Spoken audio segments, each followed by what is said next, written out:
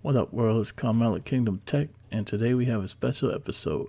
We are checking out the Towers of Power, the definitive technology BP9080X full range bipolar speakers. So let's get into it.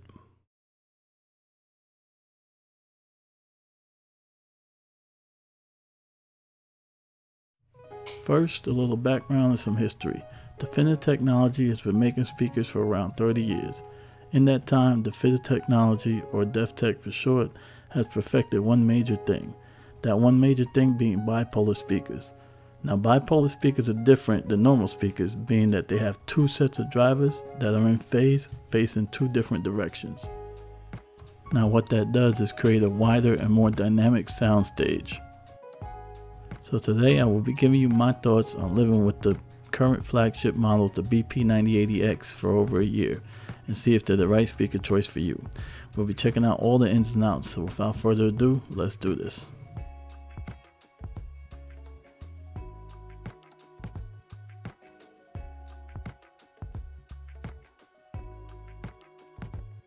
Okay, so now for a little closer look.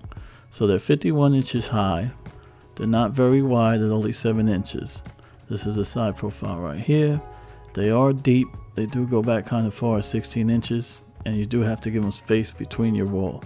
We'll speak a little bit about that later. Okay, here's the lower back panel. You got your height channel input, your driver input. You also got your control for your bass. You got your LFE input. You got your power source input, and you got your voltage control. The knob is intelligent bass control. It also controls the levels of the other drivers, so you don't just drown out your source with bass. So you can make adjustments accordingly with that knob. The speaker comes fully wrapped with an aluminum end cap. So let's take a look at the inside. The speakers come fully wrapped in the premium black speaker fabric finish. Starting from the top down, you have the Dolby Atmos height channel.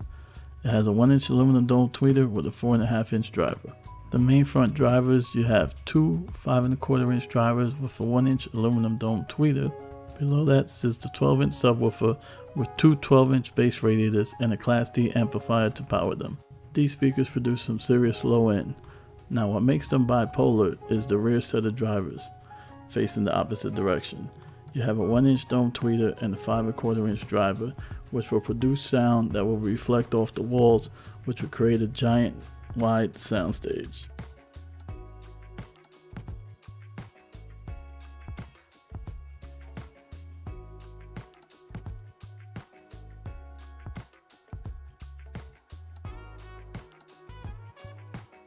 The height channels are in the top aluminum end cap. They come with magnetic speaker grills that pop on and pop off just like that. The height channels are a good complement to in-ceiling speakers, or if you don't have them, they produce a decent Atmos effect. So if you can't put speakers in your ceiling, or if you live in a small apartment, you can still enjoy that Atmos DTS:X goodness.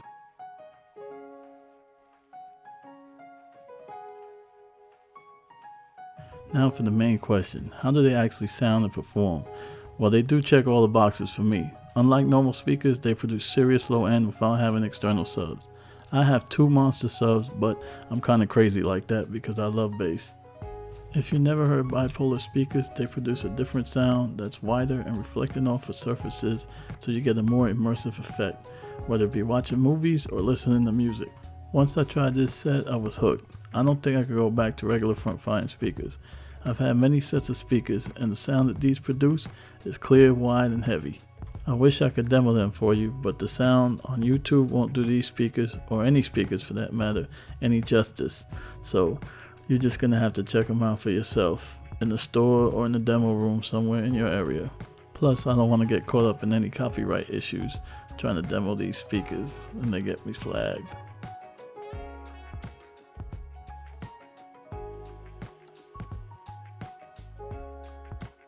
So, is it all unicorns and rainbows? Not quite. These speakers are for everyone, but not everyone is for these speakers. Let's get into some of the things that might keep you from getting these. First, they require their own power source.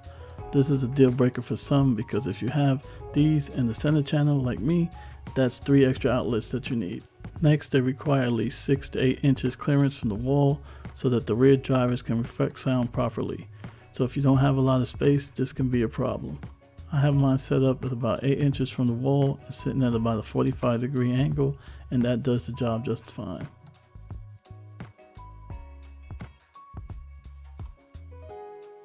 So the biggest and most important factor, of course, is the price. Of course, these speakers aren't budget at all, coming in anywhere between $13.99 and $17.99 as of the making of this video.